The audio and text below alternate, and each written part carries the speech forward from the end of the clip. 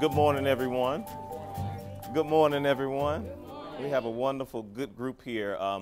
And this session is entitled Building Successful Partnerships with Communities of Color. My name is Merwyn Scott, and before I get started, we will sort of go through introductions. We'll have background on communities of color. We'll speak about the power of communities of color. We'll have an interactive activity. We'll speak about the Minority Community Organizing and Partnerships Department, the department that I work in, and how it's a new department and how we're looking at doing things a little bit differently at NEA with regards to our partnerships, especially how we partner with communities of color. The tools that are available within our entire center, the Center for Advocacy, and I'll explain that as well. We'll speak about the recent MCOP grant and how we're helping give tools and how we're helping locals and state affiliates build partnerships with communities of color as well. And we are speaking about the partnership survey. Again, my name is Merwyn Scott. Some folks in the room who I know very, very well, some people I worked with recently on voting rights legislation and engaging the community. I used to be in the government relations department as a lobbyist at NEA, and it would be this March 10 years since I was in NEA. Last year, November, I took a new position as a director of Minority Community Organizing and Partnerships Department. In that department, the way we're housed and the way we're set up, we took, it was two departments, and we combined them into one department. So we had the Minority Community Outreach Department that did outreach to all the communities of color.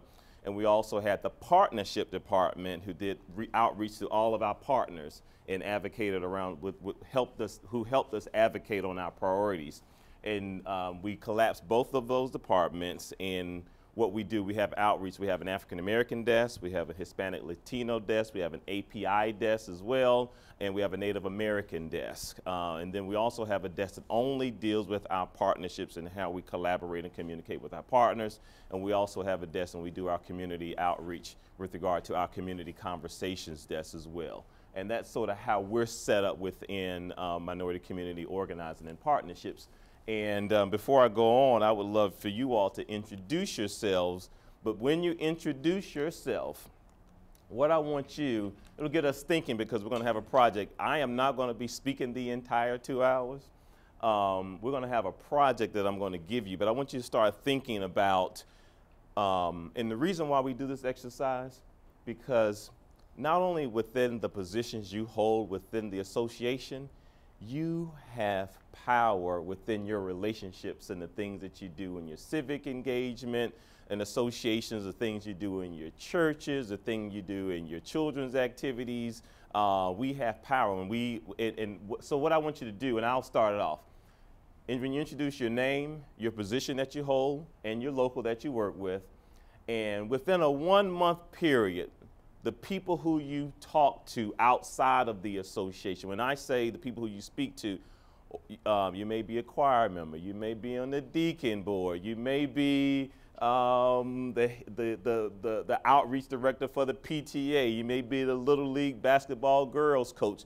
Who do you talk to with outside of the association? The reason why we're doing this, as educators, we do a really good job, especially at the NEA. We talk to ourselves a lot, right? I have a great conversation with this brother right here. He came down, he did the NAACP partnership tool. We can speak about that all day long. But if I'm only talking to him and he's only talking to me and we're not speaking to anyone out in the community and what's going on, it's not going to help us because we're going to agree for the most part with regard to public education. And so how do we have these, who are we speaking to, not around public education, but who do we have relationships with? So my name is Merwyn Scott. I'm the director of Minority Community Organizing and Partnerships. Let's see. Who do I speak to outside of the National Education Association? I'm the legislative chair for the PTA in my community. I am the legislative liaison with my fraternity, Kappa Alpha Psi. I sit on the board in Maryland for the 100 Black Men. I'm a member, active member of the NAACP. I coach my my son's football team, the Laurel Steelers football team. Let's see, I also am the liaison between my wife and the grocery store that she wants to go to. So I take her information, and I also go to Safeway and Giant, so I speak with them a lot on the things that my wife. So who do you speak to? And we'll start with this gentleman right here, and we'll go around the table. Okay, my name is Johnny Buller. I'm from Henderson, North Carolina. I'm running for the National EAP of the Year, and I'm in the State EAP of the Year of North Carolina. I'm head custodian at Little Young Elementary School. And who do I talk to outside activism? I'm a second bus driver. I'm a help out with the Boy and Girl Camp and the Boy and Girl Club. Wow. My name is Jamil Williams, and I am the local unit president in Vance County for Henderson, North Carolina. I am also an NCAE board member, state board. I'm on the NEA board of directors, director at large. I'm also a member of a social club called the Bad Boys and Lady Bad Boys Social Club, which I serve as president. I'm a member of NAACP in my local Vance County, and also is the local president of, well, we're gonna call it the Elks Lodge. I am the Exalted Ruler. I also am a teacher assistant / bus driver, and I am a choir member, serving as treasurer. I'm also a trustee on the trustee board at my church, and I also serve on several boards, which is too numerous to announce. I'm a father, grandfather of 3 kids, 2 granddaughters that I love with all of my heart, and I am a mama's boy. I love my mother with all of my heart. With that, saying all of that, thank you. All right, thank you. Yes, ma'am. Okay, my name is Evelyn Thomas. I am from a little town in Arkansas called Strong's, S-T-R-O-N-G. I am president of my local association, which is Strong-Headed Education Association. People that I talk to, besides my church family, would be the Parents Center, the PTO, school board, and I'm also the ESP of the year, so I talk in my state association also. I am a member of Opportunity to Learn, and it's a branch of Citizen First. I'm the in-school suspension / remediator at my school. I also talk to my students and my members. And just last week, I talked to we had a forum, and that consisted of the parents, PTO getting together, my local association group, the acronym is SHIA, and we put a program on, and it was called SOS, Save Our School, and we talked to the public.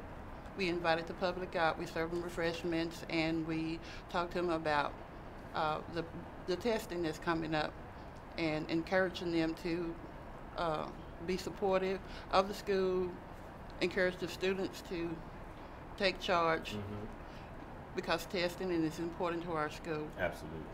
And I also speak to my children that I have an in-school suspension. I try to encourage them that that's not the place to be, and also help them with their work. Okay. All right, good morning. Good morning. My name is Sherry White. I'm the president of my local association, which is Merwyn County, and about 80 miles south of Atlanta, Georgia. I am also on the trustee board at my church. This is my 2nd year holding that office. I'm a cheerleader coach at the middle school where I work. I co-teach language arts / science. Also, I am assistant band auxiliary sponsor at the high school level. Then, what else I do? I am a part of the Eastern Star Lodge number 617 out of my Zion Hill community, where I do, I'm very, very busy with them. Okay. I talk a lot to my parents as far as with both of my school organizations, with my cheerleader parents and also my band student parents. I'm very active with those parents. Also, in my community, which is outside of my community, I visited a lot of churches where my students attend. Okay. So that puts me in good standing with them. Great. Thank you very much. Yes, ma'am. Hello. Hello.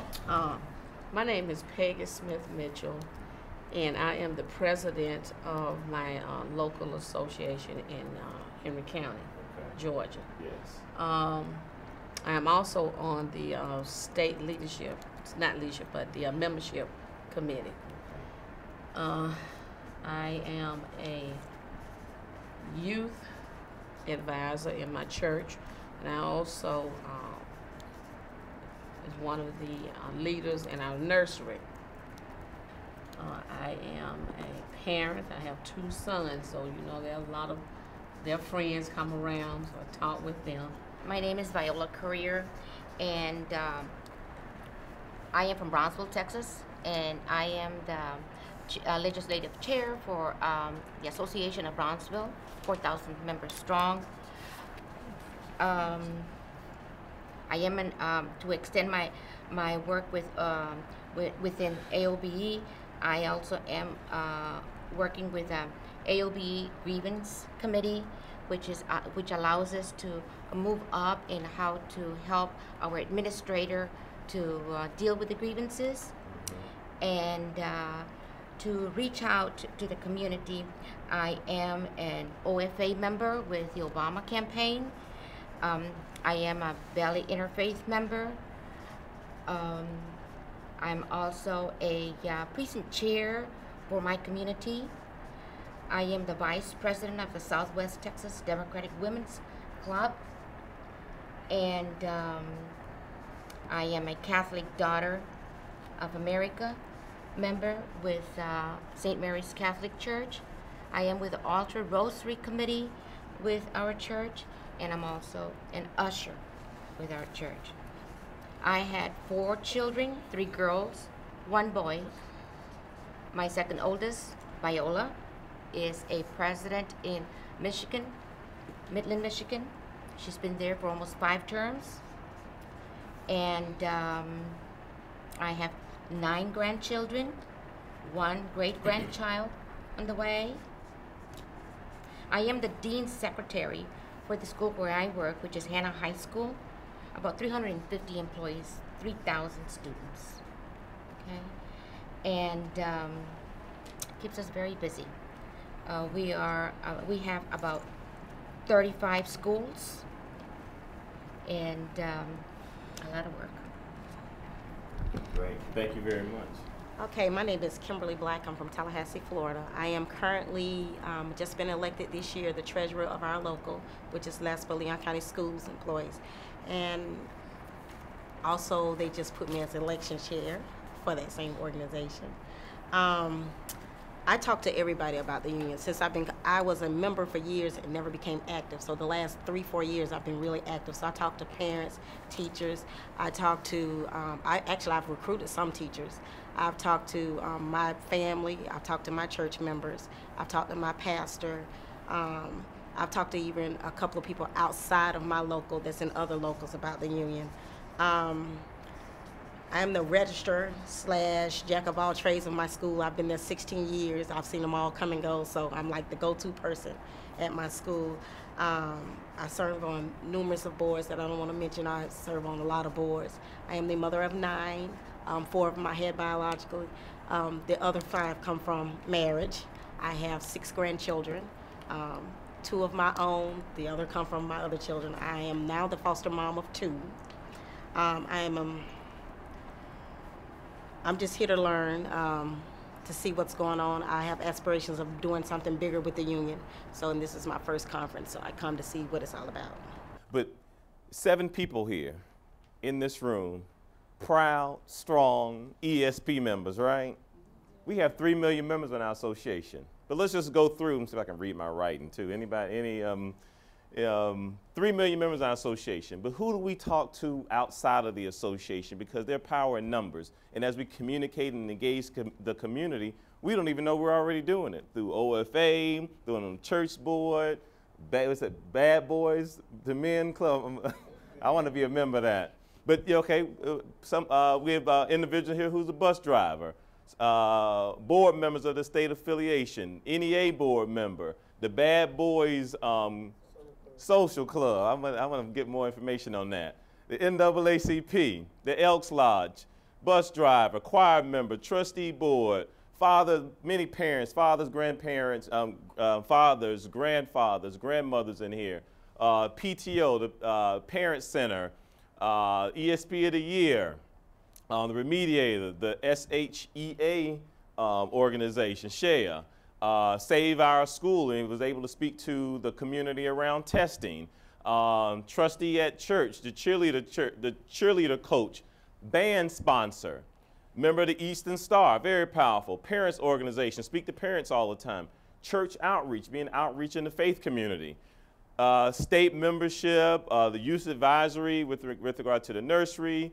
speaking to parents as well, the Henry County Counseling Board, speak to the pastor all the time, that's always a good thing. OFA member in Texas, the Valley Interfaith, the precinct chair, the vice president of the Southwest Texas Democratic Women's Association, the Catholic Daughters of America, usher in your church, parent, and her daughter is the president in Michigan. So not only when we speak about union roles, but establishing union roles with regard within our family and teaching that within our family how important it is to be a member of an association and be an active member as well, and have grandchildren as well.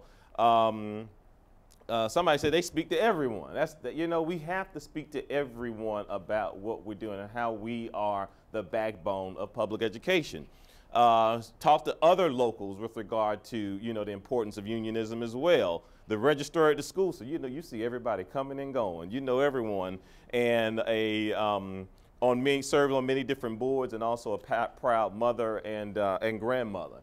So with that, all the power that's just in this room and 7 people, just imagine with 3 million members engaging the community, letting the community know what we're doing to support public education and how we're giving it our all. But at the same time, we have families as well, but we make a sacrifice to protect the integrity of public education. And we're going to speak about why, because there are other folks in our same communities that are engaging in our communities as well.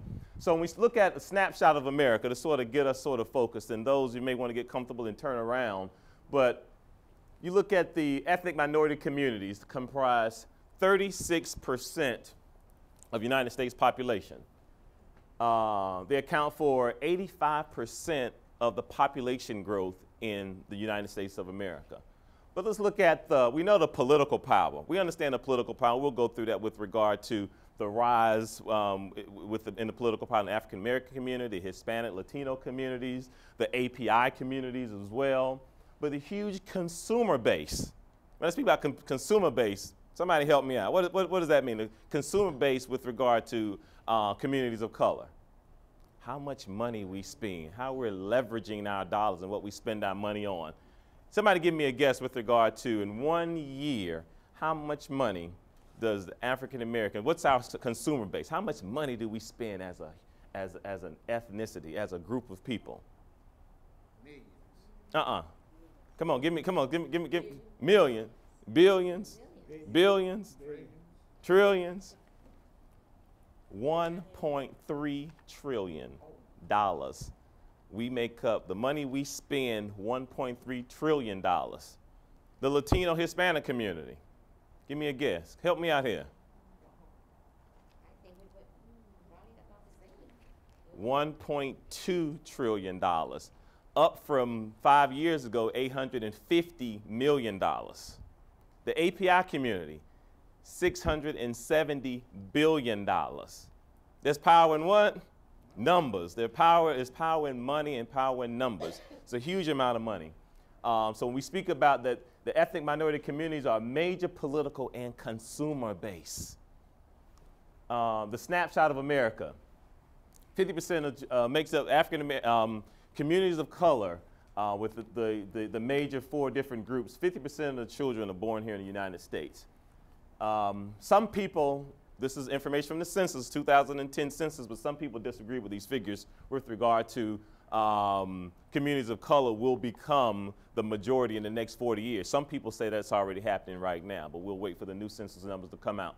The Hispanic and Latino communities, right now, 16.3% of the populations in the United States, 37.6% in Texas.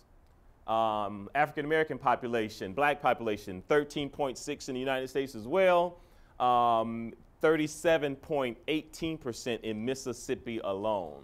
If you look at the Asian and other communities, 5.6% in the United States, but 13% in California. That's a huge population span. But let's look individually at the American Indian community and the Alaska Native community. American Indians maintain a unique status with regard to their sovereignty within a deal that was cut with the United States of America. It consists of 565 federally recognized tribes, highly concentrated in South Dakota, Alaska, New Mexico, Oklahoma, Montana, North Dakota, and Arizona. But there's something that I want you all to focus on as we go into why we need to engage the community of color. When we look at the Native American number with regard to the graduation rate, the Hispanic graduation rate, and the African American graduation rate, I want you to pay attention when we look at 51% of high school graduation rate in the United States. The API community, fastest growing racial population in the United States. Everyone thinks it's the Hispanic community. It is the API community, the fastest. 70% speak a language other than English at home.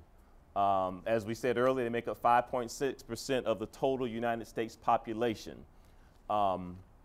Monica Tamrith, who does the API community, she really likes to highlight this point because when you look at the aggregated academic data, it perpetuates the model of minority myth. And she really wants to sort of highlight that because a lot of the myth in the community, oh, in the API community, the kids are really doing much better than the other communities of color, and that's really not the case at all. But I want us to pay attention to graduation rate. Black community, 12.8% of total U.S. population. 2 million black children speak another language other than English. We don't even focus on that. 2 million black children speak another language. Highly concentrated in New York City, Chicago, Houston, and Detroit, of those urban areas. 54% high school graduation rate. 54%. 51% for the Native American community and 54% for the black community. The Latino community, 16.3% of the total population, will triple its population by the year 2050, triple. So that's why we have to engage the community because the numbers are swelling, the numbers are growing. We can't sit and say, oh, well, you know, let's not engage the communities of color. We have to because these children are coming to our schools, our public schools, and we have to have a relationship with the community to better serve. 56% of the high school graduation rate. For 51, Native American, 54, African Black, 56, Latino community. Community colors with regard to education, with regard to impacting the 2012 elections. We have to touch on this. This is a slide I said, oh, the election's over, let's pull this out. And my team said, no, we need to keep this PowerPoint in because it still shows the power with regard, the political power with regard to in communities of color. If you look at Florida, Florida was a what type of state? It was a swing state. Everybody was going to Florida, Ohio. It will be coming to Texas soon because Texas will be there, right? But Latinos made up 18.6% of the popular vote, of all voters. 18.6% of all voters. Ohio, Nevada, those were states that were really important. If you look at the African American population and the API population in Nevada, if you look at 73% of Asians backed Obama. They were very proud of that. The Native American, the highest voter registration rates compared to any other racial ethnic minority group in New Mexico and in Montana. If you look at 93% of African Americans voted for President Obama. over 12.2 Latinos cast ballots this election. Historic numbers. So, but let's move on to when we speak about the issues impacting our local community. So we spoke about consumer base, we spoke about with regard to elections, we spoke about, even when we spoke about education with regard to the graduation rate. But let's look at some of the issues that affect our communities, communities of color. The housing market is underwater. What's the percentage you think that that individuals in this country who have mortgages that are underwater right now? Yeah, what's the percentage you think? Yeah. Texas has been bad, Florida's been bad, Georgia's been bad, Maryland's been bad. What's the percentage you think? Individuals who have mortgages in this country, those mortgages are underwater. 75? Oh, it ain't that bad. Ooh, Lord, we being real. 27.5%. 27.5%. 27.5%. That's huge when we speak about funding for public education and how the tax base funds public education. It's huge. Unemployment wage stagnation. Right now, unemployment is hovering around anywhere from 7.8% to 7.9%. Used to be at 9% right before the election. Now it's sort of between 7.8, 7.9%. State and federal budget cuts. That means the community is going into debt. Child poverty. How many children do you think are living in poverty right now in the United States of America? 24%. Too many. 24% of children in this country are living in poverty, below the poverty level. Then we speak about public education versus private profiteers. Those who are on Wall Street, those individuals who want to, in their minds, invest in public education, but at the same time, we look at it as an opportunity for them to extract from public education when they want to come and say, ooh, vouchers are great for Georgia. Ooh, charter schools are great for Georgia. Vouchers for children with disability are great for Georgia. We want to bring charters, unleash the charter cap in Texas, all the various different proposals that they're pushing in order that they can make a profit. Increasing population and diversity. We have to understand that we just saw the numbers, that our schools are becoming much more diverse, and we have, especially public schools are becoming much more diverse, and we have to be prepared for that influx. Mixed immigration status families, and the rising costs as states grapple with the Affordable Care Act right now. There's some, I don't want to get into politics in this room, however, there are certain states that don't want to back the Affordable Care Act because Obama pushed it through. Absolutely, just like North Carolina. Right, exactly. Educational issues that are impacting the communities of color. There still remains a huge persistent opportunity gap with regard to public education right now, with regard to achievement gaps. And we just spoke about the graduation rates. We just spoke about that as well. The funding systems don't quite ensure equity. We speak about equitable funding. We can look at communities in urban areas with regard to, as compared to communities in suburban areas, and the funding is just totally not fair at all. We speak about teacher assignment and policies. Those policies don't ensure that the students that are in most need in those communities receive the best teachers. Other resources like technologies and rich course offerings are just are non-existent. And the administration of school discipline with regard to IDEA. And we speak about, we don't want to, especially children of color, we do not want to expel those children because we add to the school to prison pipeline. If we continue to put kids out of school because of discipline matters, then we add to the school to prison pipeline, and we need to figure out other alternatives on how we educate those children. And I can give my own personal story. I was one of those kids. Absolutely. I was one of those kids. Oh, he's not paying attention. Put him out. Send him to the alternative school. Right. I just was lucky to have a father who didn't play, and educators who knew my parents said, you know we see something in you. You need to stop hanging around these particular group of people thinking that you're cool, and that is not who you should be around. But then who's going to, the kids that they told me not to hang around, who did not have that institutional wraparound services, a parent that was, you know, or other educators who, and other individuals in the community just say, you know what, that kid's not going to be anything. Counselor told me not to apply to college. Ended up going to college, getting a full scholarship to law school, and ended up working on Capitol Hill as a chief of staff to a member of Congress, and luckily lost my election to Congress when I ran home to Augusta to run for Congress. Luckily won, because I wouldn't be here right now. I'd be in Washington, D.C. fighting with the Tea Party and some of the others right now. But luckily I'm here with you all today. That is why we have to be involved. That is why we have to engage the community, because our frenemies, our enemies are going into the communities. So when we look at why we must organize with our partners to do what?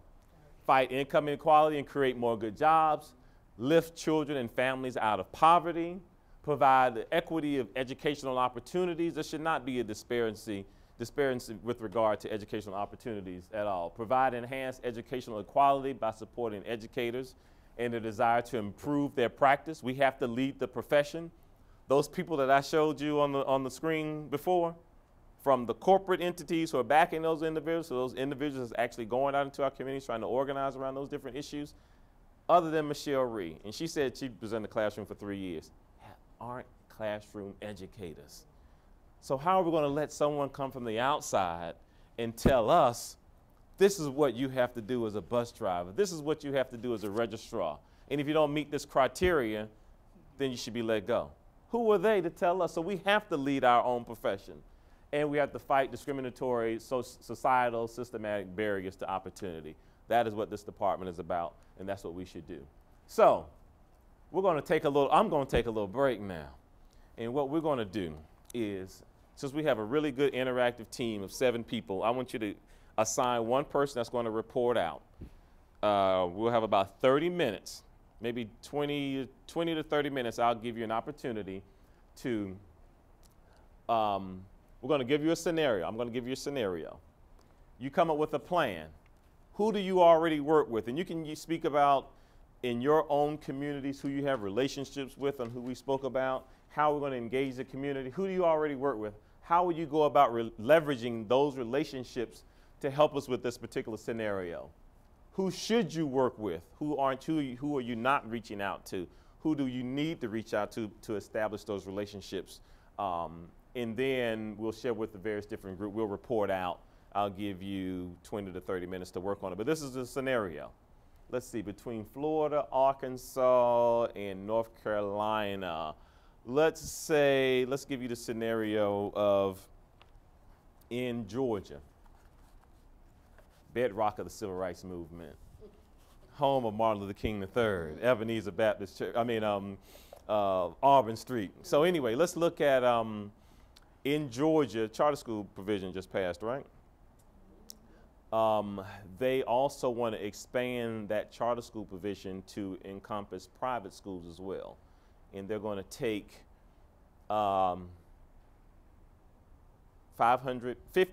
million from the state budget to provide charter schools, private school vouchers for any family who wants to leave the public school and have your child attend private school.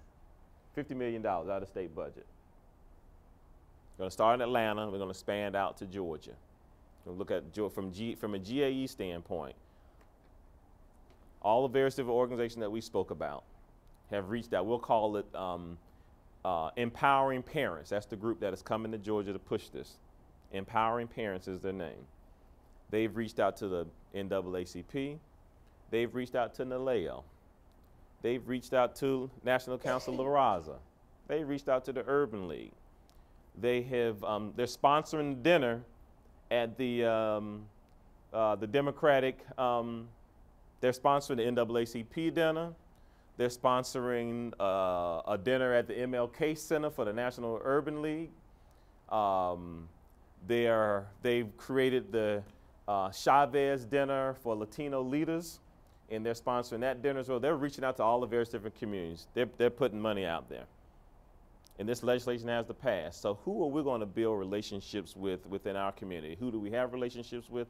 Who do we need to build relationships with, knowing they're throwing money out? someone says, and those dinners, do y'all know how much money those dinners cost? $100, $200, but that's just the plate. But the sponsorship, to have your name up on the billboard and have your person come up and speak, anywhere from $50,000 to $75,000 to $100,000 that they're going to just drop in for these particular dinners. I know because that's the work that I do. Okay. So anyway, with that being said, knowing that they're putting money out there, they've reached out to the Latino community, the African American community, the API community. They've reached out to leaders, but they want to push this in Georgia because they say, in their opinion, public education is failing our children in Georgia. And we want those children to be able to go to private school and get a better education. What will we do to prevent this legislation from moving forward? Who do we need to network in the community? Who do we need to reach out to in the community?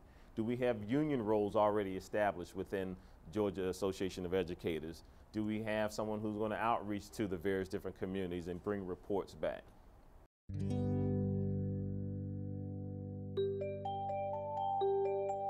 All right, so what's the first, what we got to start doing? Talking to our churches, having our pastors, you know, talking with the pastor, letting them know, and they can elaborate on what's, you know, what we've told them and what's going on.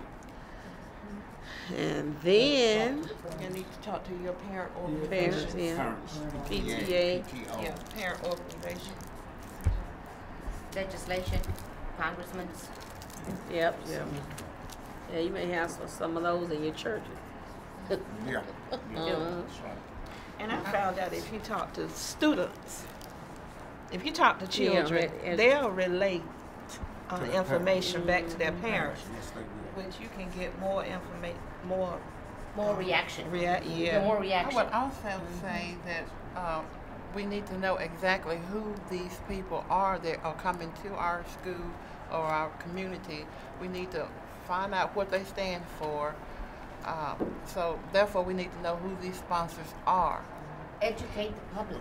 Right, With, educate with, the with public. information on hand. And if we can get some of, if they're proposing bills, we need to see what those bills are so that we can be better informed, because when we go to the churches and all these various places, what's the message are we sending? Yeah, right. We need to know what we're talking about to even be able to tell them. So therefore, we need to find out who these people are, what they stand for.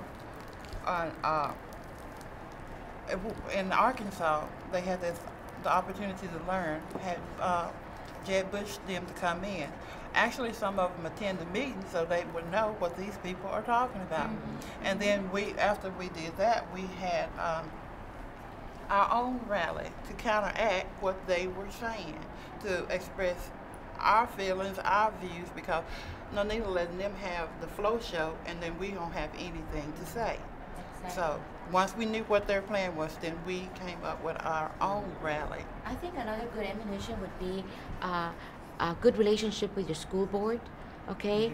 And have them help you make a community meetings so that we can provide this information to the public, okay? And then again, as Latina and from my community, we have to have it in bilingual, okay? Because not everybody is English-speaking community, okay? So, but I emphasize that we should have the information on hand so that we can push for this and educate the community what these people are all about and what they're trying to do to our schools. And also, attend school board meetings regularly and don't just show up on the spur. Let them know that you're always involved and you're monitoring what they're doing. And also, make sure in my school, I made it a point to be on the agenda whether I speak or not. I have an open standing position to be on the school board, so I try to always attend and be able to speak. Also, make sure that your school board is in agreement with what you're trying to support, because sometimes they don't always support us the way we think we are. So if we can get some friends of the school board, always, let them be your friend and try to express that during your school board presentations if you're on the agenda. Who are you looking at to bring in partnership? Any organization you want to partner with? City council. City We already council. talked about the city council need to get involved, the police department, sure. We need to draw all these people into what's going on in your community. And we also Any express- traditional civil rights organizations? Black Caucus. Think about who would you want to build partnerships with? Organizations that you already have partnerships with? Yes, yeah. Organizations you need to reach out to? How do you meet with them? Who do you send to those various different meetings? Someone, like we spoke earlier, somebody said they're already on the board of the NAACP, right? Or, so you may want, if you have a member who is engaged, who you would want to send, who's already on the board to be the mouthpiece. I'm sorry. Okay. And also, sometimes we, as a beginning party, that I realize we might need some supporters, and since we're all a member of NEA, AEA, and whatever your various states are, we reached out to them, and that's when we got our first grant, and that's when we started going door to door knocking, letting people know, come on out to this rally that we're having. We wanted to kind of get you informed, and I know they had grants for us. That's how we got started. And so different people, different organizations have.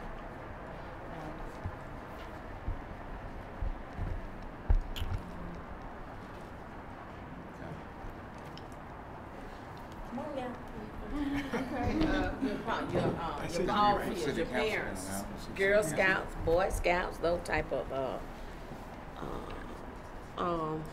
groups. City council. Oh, We have all we have the Hispanic Latino organizations, the traditional civil rights groups, any API community, progressive organization. Valley Interfaith has been one that's worked with us in the past. This boy and girl to need to talk to them.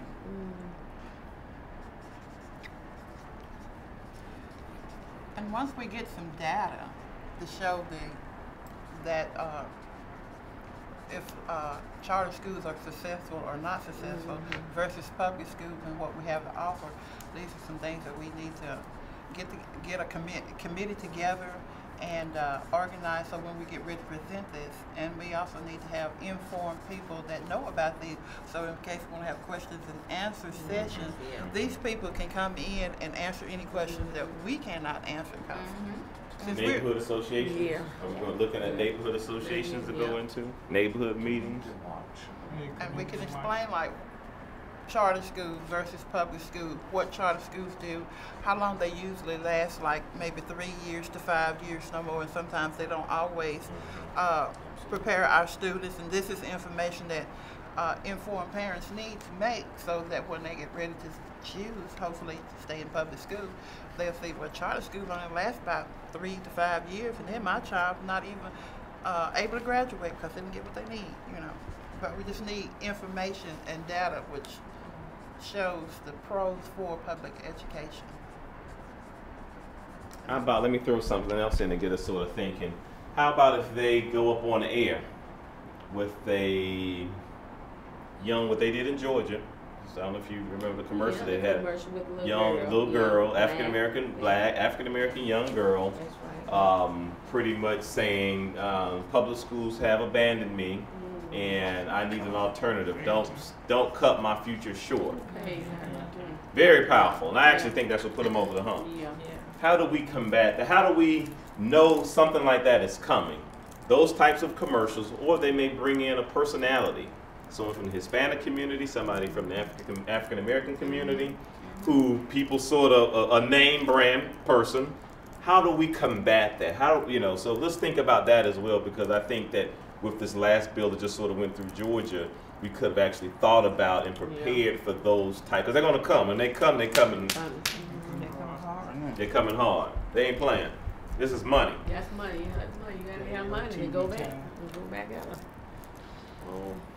I started as a bus driver for my district, and I know that the bus drivers have a large communication with parents, and they are always the last ones they are thought of, because I worked for the transportation department in my district for 19 years before I moved on to a school.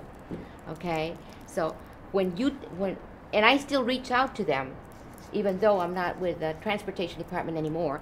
But when I talk to them and I let them know, you know, this is going to affect you in this way and that, they come in and they help out. My connection there is good, and I know that they will help me if I was to come to them with something like this to get out the message of what these people are coming to do to our education. How about an open forum, if we plan one, where we can get parents coming in to express their concerns, ask questions, see what they're interested in, and then plan a meeting that we can have various speakers to come in and address those issues. Merwyn would be the first one that should be there. Would you bring in someone from Arkansas, North Carolina, Texas, where they've implemented charter school policies or private school policies in the past and have failed, and having some of those folks been able to come and address the crowd or the audience to say, you know what, we tried this, and they pushed this through and it didn't work. And they did that in Arkansas in January, where they had Mr. Jed Bush and Mr. Jingle come in, but then they had people from Mississippi and Louisiana come in and say, this is hurting us, when we had our rally. Absolutely. Counteracted. Excellent. And you also really have to make it a point to educate your elderly, the ones that don't have children in school, and your typical Democrat voter is that vote just yes for one thing. But see, that's just it. And, you know, they those elderly put out a lot of votes because people go pick them up and take them to vote. And sometimes they don't understand those type of issues. Right. And you know, that's why Texas came out very strong this time around to vote, because literally we went out there. In my community, we literally went out there and educated the community of how important their vote was. It's not just because you are now in this country, or you're happy that your kids are just going to school because that was not available where you grew up. Your vote counts. If you do not vote, if you don't speak up, this is what's going to happen. And that's why we had a large amount of people coming out and vote. And we can do the same thing with this action, because this is an action. If we don't act on it, we lose it. Absolutely. We had a forum with our school board. We had all our school board members, and then we had the audience, the public, to come in, and then they ask them questions on what about charter school, what you're going to do, how you feel about it.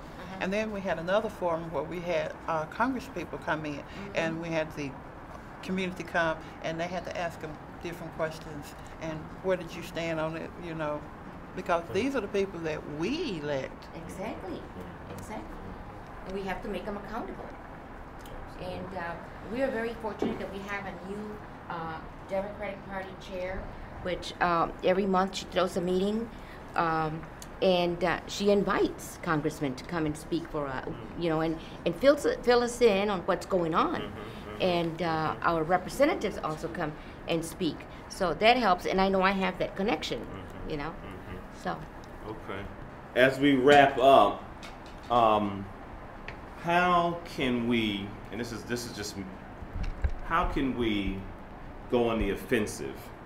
Many times we play defense, right? They come into town, and we put together a plan. But what are the 5 things that we can just number right here, 1, 2, 3, 4, 5, that will not make it as difficult for us to organize a community if we've already established relationships with organizations, a communications plan? What are the 3 to 5 things you think that we could have already in place on a local level, on a state level, that we won't play defense all the time, that we will have a playbook and we'll be on the offense, and we've already established these various different partnerships and relationships? This is an excellent plan. We're going to go through it. We'll have our registrar report out. However, what are the what's the 3 to 5 point plan that what we need to do? You can think of it from your local associations, from your state association, what we can do to be on the offensive rather than the defensive. Well, if you are well informed, you're gonna have a good offense, because if they ask you, well, why are you against this, and you show them, this is why. It is all about information, and the right information, and the more we have, the less insecure we'll be to do a presentation, I would think. Absolutely. So more information, being informed. Being informed, and have the right speakers to back us up. Okay. What else? Communication. Communication. Communication is going to be very vital. Absolutely. Constant communication with our partners and with the community. Communication with the community on a constant basis. Right. So how does that look? Do we want to have someone within the local, like somebody, my brother from North Carolina, he had a lot of titles. Very important, right? I mean, it was people know that you are a leader.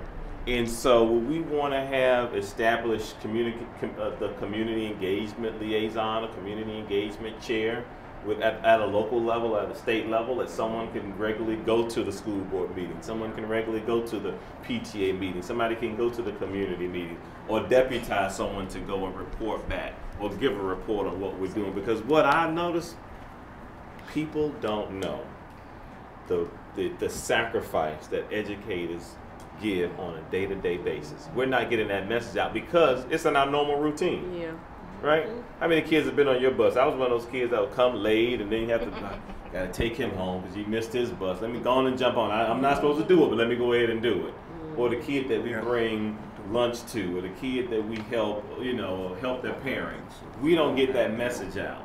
And people look at public educators as, they work from 8, they get off at 2:30, and that's it. And that is not our role. We're 24 hours a day, and we don't get that message out. And so I think constant communication with the community. So when someone comes from the outside who they don't know, because I know in my town, someone comes from the outside, people kind of look at them like this, right? And so we already have that constant communication and say, you know what? We know Cherie. We know her. She's been involved with us before. So I'm sorry, I don't want to take up all the time. When I say communication, that means with all our different service organizations, our newspapers, we can put it on our community calendar, our radio, send those home with kids, and a lot of times they don't always make it there, but this is communication, and whenever we do this, make it a big fanfare. Yes. And we serve refreshments at house, even if it's nothing going to be but chips and cookies and punch. But like I said the other day, we had sandwiches and punch and cookies and chips. And after the meeting we say, come back and fellowship with us, ask us some questions. And people mingle and eat, and they start to get a little bit more involved. And if you do this constantly, they kind of come out again to see what you're talking about. Absolutely. And always make your door open and welcome. Communications, information. Anything else before we wrap up? Well, if we get an action plan and set out something, when I say action plan or agenda, and we kind of prepare this along the way, then we know we're going to kind of stair-step this to the next event. We get this one, and then this leads to this, and this leads to that, and this leads to that. Be very well delegated. Okay. You can't expect for one person to do everything. Okay. You have to make sure that the person that's in charge of the media takes care of that. The person that's in charge of the food to take care of that. Again, all of these people. Exactly. The person that's going to be in charge of getting the legislative and the congressman and all of that there. Absolutely. And that's my job when it comes to that in my association. Okay. As a legislative chair. As a member of the church, I communicate to them, let them know what's going to happen so that they can be there also. So that a well-delegated forum is the thing. Great. How about engagement? You have to, not only in your action plan, which set up steps for you to take when certain things happen, but you also have to engage your community. You have to engage other members of your locals. You have to engage all these people, and that has to be a part of your plan. You have to have engagement. So how are we going to combat the empowering parents movement? We're going to combat the empowering parents movement first by communicating with our churches, PTO, congressmen, federal, state, and local level, our local leaders for different organizations, our students, the one which are dependent on us to keep public education alive. We're going to go to our local school boards, and we're going to tell them and provide them with points. We're going to see if they're going to support us. What is their position on this organization coming in? And did they have any plans to rebut what this organization was going to do? And we're going to partner with various community groups. All the groups we have listed, the Black Caucus, NAACP, the social organizations, the frats, the sororities, Boys and Girls Club, because a lot of our students are participating in those groups after school. We're going to do the Girl Scouts, the Boy Scouts. We're going to ask that we're going to compile the data of the charter schools. And within this data, we're going to talk about the operations of the charter schools. We're going to talk about the charter schools' success rate. And we're going to talk about if they're hiring certified teachers and staff to help educate our children. We're going to communicate by meter. We're going to do air time, radio time. We're going to contact our parents within the communities. You have some parents that are not in PTOs or PTAs, so we got to get the message out to those parents. We're going to have town hall meetings with our local officials, different school board leaders. We're going to solicit teachers, parents, students to come. We're going to have open forum for dialogue on what the concerns and the issues are within the community. We're going to bring persons from other states with knowledge of how charter schools and private schools run, how it's hurt their communities, how it's hurt their state, and how it's hurt public education. And next, we're going to get with our elderly groups. We're going to educate them on the issues at hand. We're going to encourage them to get out and vote, and we're going to engage them in the process. A lot of elderly people do want to become involved if they know what they're getting involved with. In our plan, we're going to communicate in all forms, media, email, sending letters home to parents, any way we can within the churches, within the social groups. Then we're going to, our information, we're going to get all the information we can on the empowerment movement, and we're going to let people see versus what's really going on with public education, how it will hurt. Then we're going to combine an action plan with the do's of what we're going to do at each step and each level of the process. Then we're going to engage everybody. We're going to engage our parents. We're going to engage our community leaders. We're going to engage our partners. We're going to engage our students. We're going to engage most of all our teachers and staff in the education so we can shed light on the parents' empowerment movement. All right. Very thorough plan. Very thorough plan. Look at that camera. You did a good job. I'm taking you all with me. You all with me. All of y'all.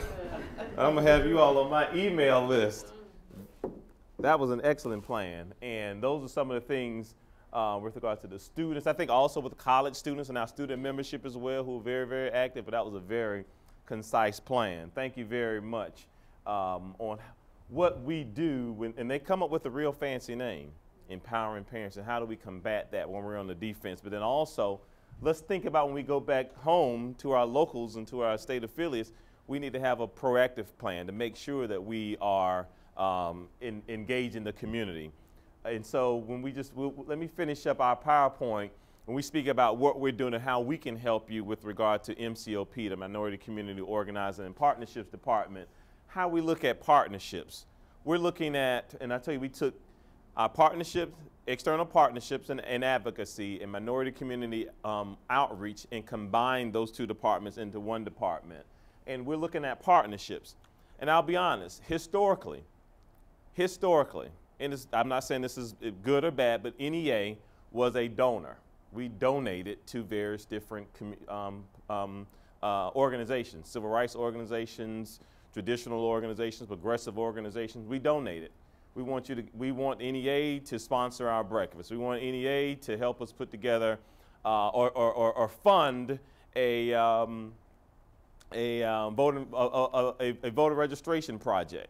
And so we would cut a check and give that organization the ability to go do it. This past year, we did something a little bit differently. NAACP came to us and said, you know, we're going to partner with you all, and we want you all to, you know, fund our operation to go and do voter registration. Great, wonderful. However, what we want to do this year a little bit differently, we wrote a plan where the NAACP brought their trainers, their best trainers. We didn't want somebody who just signed up yesterday to become a trainer.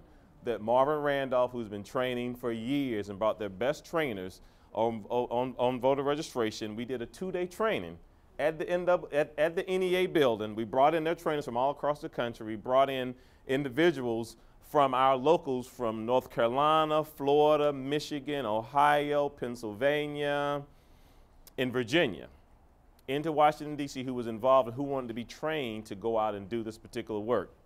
And so rather than cutting them a check and saying, go do it, we will bring your people in to teach our people a true partnership. That's a true partnership, and many of our traditional partners now are agreeing that, wow, that is a real true partnership and how we can actually share data, share information, and share power, because I truly believe our power is in our members more so than in a check.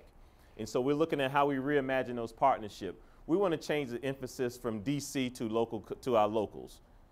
My team, my staff that I have to do Delia Garcia, who does Latino outreach. She's the first elected Latina in the state of Kansas. She's on my team in Washington, D.C. right now. She knows everyone in the Latino space. In the States, she knows everyone in Washington, D.C. I can't go anywhere. Every day she said, Merwyn, I need you to go to the Naleo. I need you to go to the La Raza luncheon. I need you to go to the Latino Leaders Luncheon. I'm going to all these she knows everybody in that space. Tiffany Cross from the African American space, who does the African American outreach. She used to work at BET, Communications Guru, knows everyone in the White House. She knows everyone in Washington, D.C. Monica Tamarith, who does the API outreach, she knows everyone in Washington, D.C. with regard to her community. What we want to do is take those relationships and broker those relationships with individuals on the ground, be it in Florida, be it in Texas, be it in Georgia, be it in Arkansas, be it in North Carolina. We want to broker those relationships. It doesn't help us at all if we're have all these relationships in Washington, D.C. and empowering parents and all these other various different types of groups are on the ground. We need to figure out how we broker those relationships and have that partnership broker down so we can help our members and affiliate at the local level, and that's what we'll be doing. We want to provide tools and assist local community organize, and we're looking at right now providing a scan of all of our various different states. Who are the players in the communities within the communities of color? If we have a legislative crisis that's going on in a particular state, who are the people who look to us for assistance? Who do we look to for assistance? Who is that one individual? Because in some communities, I'm from Augusta, Georgia, relatively small.